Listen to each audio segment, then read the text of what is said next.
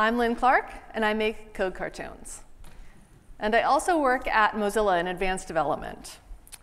And today, I'm going to be talking about a possible future for Rust and the impact it could have on the programming world. I have to say, it was quite an honor when I was asked to keynote this conference. You know, of course, it's always an honor when you're asked to keynote a conference, but that's not what I'm talking about here. It was an honor to be asked specifically to keynote RustConf. And that's because of what Rust has done and what Rust means. What I'm talking about is that Rust is really a leader in a whole new generation of programming languages and programming language communities. It's truly transformative. It's transforming the conversations we can have about what's possible. Now, I'm sure that many of you are aware of some of the things I'm referencing here. So the most well-known of these, of course, is how Rust is ushering in a whole new way of thinking about systems programming. And the impact of this is visible in a lot of different places. One recent example is the series of blog posts that Microsoft put out. You know, in these posts, they say, if only the developers could have all of the memory security guarantees of languages like .NET C#, combined with the efficiencies of C++, maybe we can with Rust. And they go on to say, rather than providing guidance and tools for addressing flaws, we should strive to prevent the developer from introducing the flaws in the first place. So we have one of the world's finest tool manufacturers saying, do we really need to build tools for this at all? What if we can make developers' lives easier without having to resort to tooling? And we have them asserting that Rust has opened up a different, more desirable possible future. Even if it were just for that, Rust would be an incredibly impactful language, blazing a new trail for other languages to follow. But it's not just that. Rust has also blazed a trail on a completely different front. And this one has more to do with technology's intersection with social issues. From the early days, Rust's core leadership understood that there was a problem with the way that our language communities work. They understood that if you looked around and saw faces, you saw people that only looked like you, that meant that there was a flaw in the system, a flaw that was keeping other people from having the same opportunities and reaching their full potential. And these leaders were very public and very vocal about the fact that they didn't think the responsibility for solving these problems lay on the shoulders of those most affected by them, but instead, they themselves intended to work towards fixing these problems. And this is one aspect of Rust's leadership that has affected me quite personally. When you come from an underrepresented group in tech, it can feel like you're swimming in a sea of unconscious bias and sometimes outward aggression. And seeing a beacon, seeing people waving a flag, saying that they're going to make space for you to join them, that can be the difference between leaving tech and finding a future in it. And I know this feeling. This is where things were for me when I first heard about Rust. And seeing those Rust leaders, seeing them waving this flag of inclusion, gave me a place to swim towards. And that was actually a big part of me taking the job at Mozilla, knowing that I was going to be working at the same company as a lot of the people that were waving this flag. So I swam in that direction. I started working at Mozilla, and I wasn't working closely with the Rust team at that time, but I wanted to move in that direction. So after about a year, I started thinking about how I could do that. And it turned out that starting on that path would be a defining moment for me, even though I didn't end up exactly where I expected to be. I was coming from a role that dealt mostly with web technology, so I figured the best entry point for me with Rust would be WebAssembly. The first, most rudimentary support for Rust compiling to WebAssembly had landed at that point, and so I started playing around with that. Not long after I started down that path, I ran into a pivotal character in this story, and that's Luke Wagner. Now, if you don't know him, he's the person that had the key insight that led to ASM.js. And he was also a major driving force in turning ASM.js into WebAssembly. So he's a co-creator of WebAssembly. He's also something of a nerd sniping expert. Anyone who's worked with Luke can tell you how great he is at getting you excited about his ideas and making you really want to work to drive them with him. So I got a little bit waylaid on my journey, and I ended up not getting all the way to Rust, but ending up somewhere Rust adjacent. But as I was preparing this talk, I realized that's actually given me a really great vantage point to see another place where Rust is starting to blaze a trail. And that's because since those early days when I was first playing around with Rust compiled to WebAssembly, Rust has developed top-notch support for WebAssembly. The experience is so good, it's widely considered to be the best toolchain around for compiling to WebAssembly. And it's not just that Rust has a great implementation. Rust is also informing the specification, actively participating in shaping the future of WebAssembly. A big part of this is a project called WASM BindGen. This project was created to make it easier for Rust code that was compiled to WebAssembly to interoperate with JavaScript and web APIs. Because at least up until now, WebAssembly has only been able to talk in numbers. If you had anything more complex, so something that you wouldn't even think of being that complex, a string, that wouldn't work.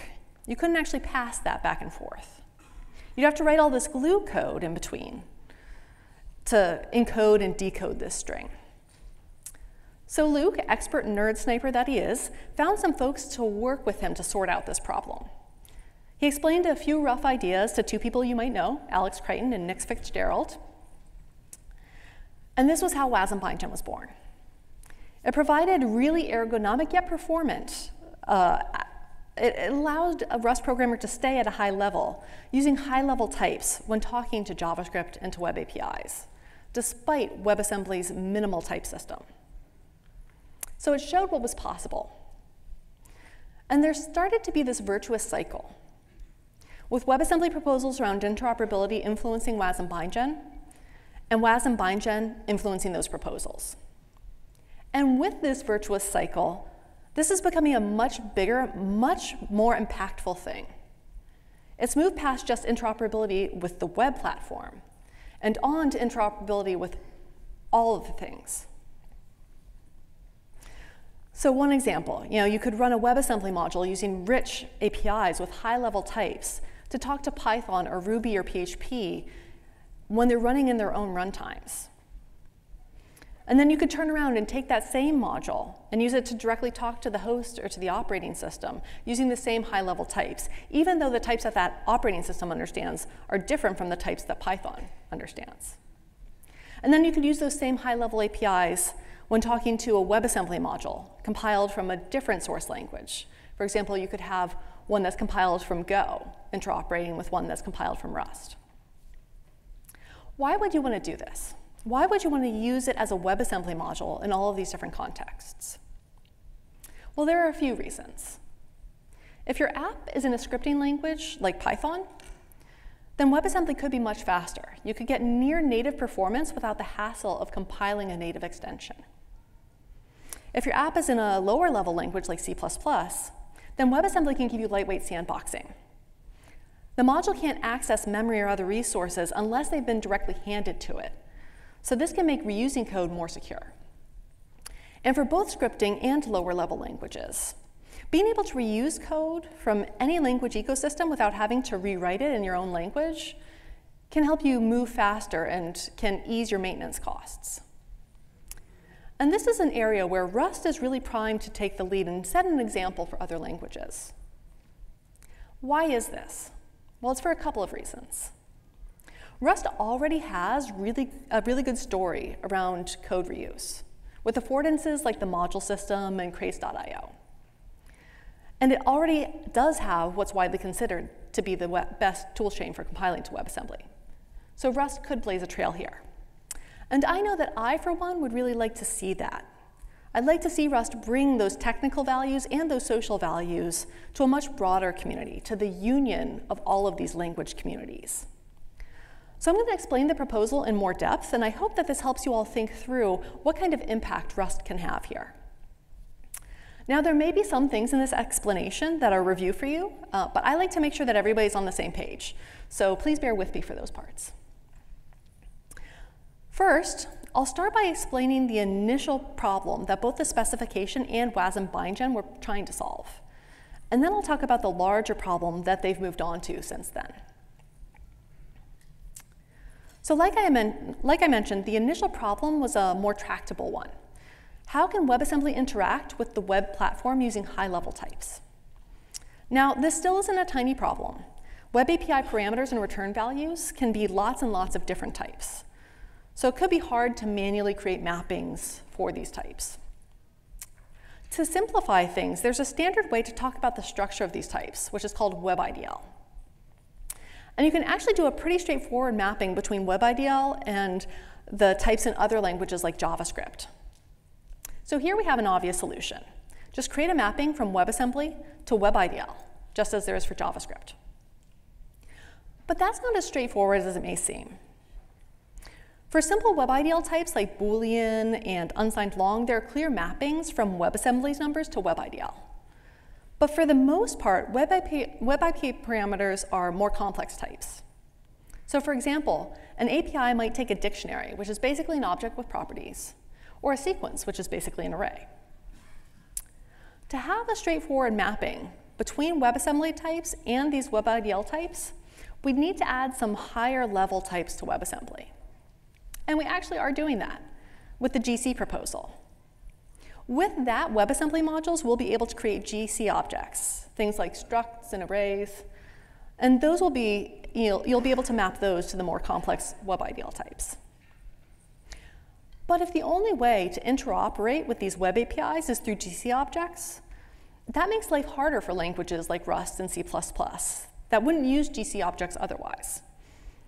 Whenever that code interoperates with a web API, it would have to create a new GC object and copy values from its linear memory into that object. But we want it to be just as easy for languages that use linear memory, like Rust and C++, to call web APIs as languages that use the browser's built-in GC. So we need a way to create a mapping between objects in linear memory and WebIDL types as well. There's another problem here, though. Each of these languages, these linear memory languages, represents things differently in their linear memory. And we can't just pick one language's representation, because that would make things less efficient for the other languages. But even though the exact layout and memory for these is often different, there are some abstract concepts that they usually share in common. So for example, for strings, the language often has a pointer to the offset in memory and a number indicating the length. So this means that we could reduce this string down to a type that WebAssembly does understand, 2 int 32s. Now we could hard code this mapping into the engine, just like the JavaScript to WebIDL one is. We could say that if this web API is taking a string and I pass 2 numbers, just figure out what to do from there. But there's another problem here. WebAssembly is a type-checked language. To keep things secure, the engine has to check that the calling code is passing in the right types, the ones that the callee expects. And this is because there are ways for attackers to exploit type mismatches and make the engine do things that it's not supposed to do. So if you're calling something that takes a string and try to pass an integer to it, the engine's going to yell at you, and it should yell at you. So we need a way for a module to explicitly tell the engine something like, I know document create element, I know that that takes a string, but when I call it, I'm going to pass you 2 integers. Now use these to create a DOM string from my linear memory. And this is what an early version of the proposal did. It gave a WebAssembly module a way to map between the types that it uses and WebIDL types. Now these mappings aren't hard-coded in the engine. Instead, the module comes with its own little booklet of mappings. So this gives the module a way to say to the engine, for this function, do the type checking as if these 2 integers were a string. The fact that this booklet comes with the module is useful for another reason, though.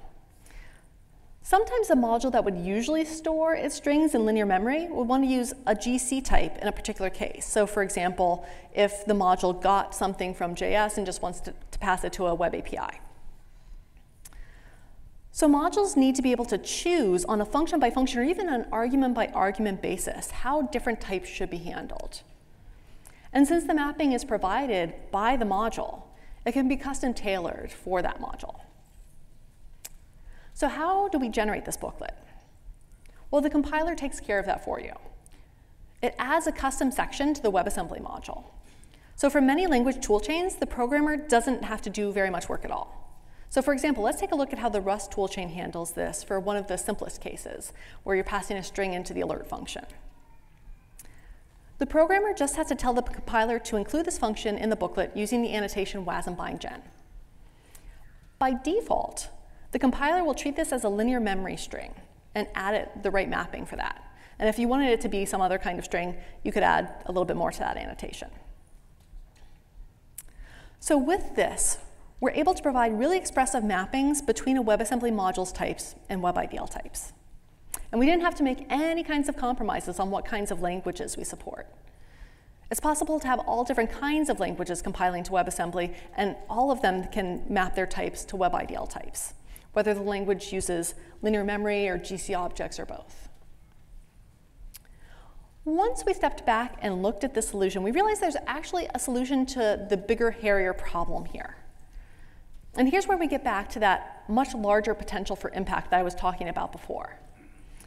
Is there a feasible way for WebAssembly to talk to all of these different things using all these different type systems? Let's look at the options. Like I talked about before, you could try to create mappings like the JS to WebIDL ones. But to do that, for each language, you have to create a specific mapping. And the engine would have to explicitly support all of these mappings and update them as the language on either side changes. And this creates a real mess.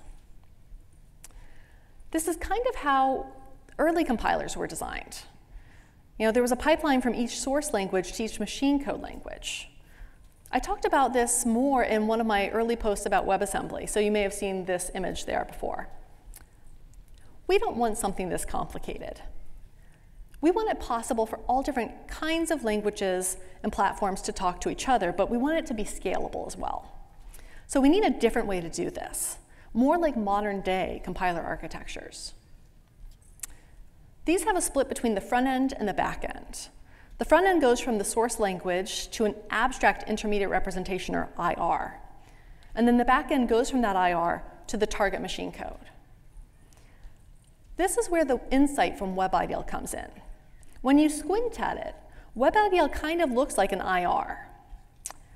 Now, WebIDL is pretty specific to the web, and there are lots of use cases for WebAssembly outside of the web, so WebIDL itself isn't really a great IR for us to use. But what if you just use WebIDL as inspiration and create a new set of abstract types? This is how we got to the WebAssembly interface types proposal. These types aren't concrete types. They aren't like the int32 or the float64 in WebAssembly today. There are no operations on them in WebAssembly. So for example, we won't be adding any string concatenation operations to WebAssembly. Instead, all operations are performed on the concrete types on either side. There's one key point that makes this possible. With interface types, the two sides aren't trying to share a representation. Instead, the default is to copy values between one side and the other side. So this makes it a lot easier for a single module to talk to many different languages because it decouples them. In some cases, like the browser, the mapping from the interface types to the host's concrete types will be baked into the engine. So one set of mappings will be baked in at compile time, and the other is handed to the engine at load time. But in other cases, when you have two WebAssembly modules that are talking to each other, they'll both send down a little booklet. They both have that booklet that maps their types to the abstract types, the interface types. Now, one thing I forgot to mention here is that these, the instructions that you use for defining these are actually declarative. You use instructions, but there's no loops or other control flow mechanisms that would turn this into a Turing-complete instruction set. So what do these instructions look like? Well, before I get into that, I should say this proposal is still under development. So what I'm showing you here is very likely to change before it's all said and done. And also, this is all handled by the compiler. So even when this proposal is finalized, you'll only need to know what annotations your toolchain expects to be in your source code. You won't actually need to know how this works under the covers. But the details of this proposal are pretty neat, so I'm going to show you the current thinking. So let's say we want to take a function that would return a string. Except WebAssembly doesn't have strings, so it returns 2 integers. What we would do in our mapping is say, call export, so this would call that function and put the 2 integers on the stack. And then we would use memory to string. So that instruction tells the engine to use these 2 integers to take the bytes from linear memory and turn it into the abstract string. The immediate value there, the mem, that tells the engine which memory object to operate on, and then the engine pops off those 2 integers and uses them to find the string in there. And it creates the abstract string, which is basically just a sequence of code points. And then that's ready to be translated into the concrete type on the other side. What does this look like in reverse? Like if we were trying to take a string as a parameter. In that case, we'd use string to memory. So this would go from the abstract string to the concrete string type in our linear memory. So we do an argget to put a reference to the abstract string on the stack, and then we would call string to memory. And the first immediate here does the same thing that the memory to string one did. It tells you what memory to operate on. And then the second tells the engine which allocator function to use when allocating the bytes here. So this is how the declarative mapping works. And there's a really nice side effect to it being declarative. The engine can see when the translation is actually unnecessary, when the 2 modules on either side are already using the same type. And then the engine can skip a lot of the steps in between. So that's how all of this works under the hood. But if you want to use this, you actually don't need to know any of that. The proposal really makes this whole experience pretty seamless. So now I want to show you that. And again, I should warn you, like I said before, early stage proposal. That means that things are changing rapidly and you should not use this in production. But if you want to start playing with it, we've implemented this across the toolchain, from production to consumption. So in the Rust toolchain, in WASM bindgen, and in the WebAssembly runtime WASM time. And since people on our team are maintainers on all of these tools, and we also are working on the standardization itself, we can keep up with the standard as it develops. Even though all of these parts will continue changing, we're synchronizing the changes. So as long as you're using up-to-date versions of all of these, you shouldn't have things breaking on you too much. So now, on to the demo. And I have to say, I have a healthy fear of the demo gods, so these are actually all recorded. To show off how this works, we need a WebAssembly module that uses interface types. So let's go ahead and make one. And since I've been talking about strings so much, I'll use one that takes strings and returns strings. So a markdown parser.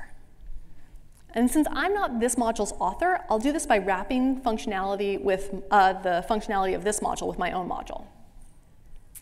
So I'll create a render function, and that uses string types, and annotate it with the WASM bindgen macro. And this does all the magic. It knows how the various string types in Rust should be mapped to the WebAssembly string type. And then I'll compile it using WASM pack and the WASM interface types flag, which is needed right now because this is experimental. So this gives us that single WASM file that we can use in all of these different environments. For our first environment, let's try something like pure WebAssembly. This is a standalone runtime. So I'll download wasmtime from wasmtime.dev, and then we can run this module and pass it a markdown string. And you see the WebAssembly module took that markdown string and returned the HTML string. Even though the runtime doesn't know anything about how Rust strings work, they were able to communicate with each other using these high-level types. So that was easy and straightforward. But what about Python? Can we use this markdown parser there? Yes, we can, and we might want to for the speed. To do this, we download the wasmtime extension. And this makes it possible for Python modules to call WebAssembly functions. And then all I need to do is import the extension and the markdown module. And then I can call the render function.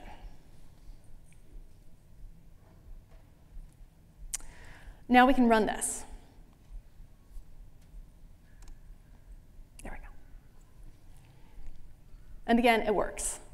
The types were different this time. We're passing in Python values, but it still just works. And this is because of that magic of interface types. The same file runs in the same way. We can also use the same WebAssembly module in Rust. One reason you'd want to use the WebAssembly module here is for lightweight sandboxing that I was talking about before. This isolates this third-party code from the rest of your application. So let's look at how this works. So we add wasmtime Rust as a dependency, and this does the same thing as the Python extension. And then in the main file, we add the wasmtime Rust macro, and then add a trait, and we're going to add a render method as part of that trait. But we won't add an implementation here where you might expect it. Instead, the WebAssembly module is going to be that implementation. So the macro just wires that up for us. It also adds in other methods on that trait, like load file, which instantiates a WebAssembly module from a file. So in the main function, we'll call load file to instantiate the module. And then we'll call render. And something that's important to note here, the result is actually strongly typed. So it can be used exactly in the same way as a natively compiled version of this functionality. So now let's use cargo to run it. And again, it just works, except with a different environment using different types.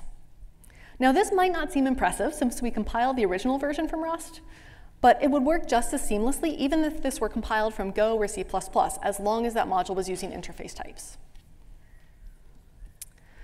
So where else can we make this work?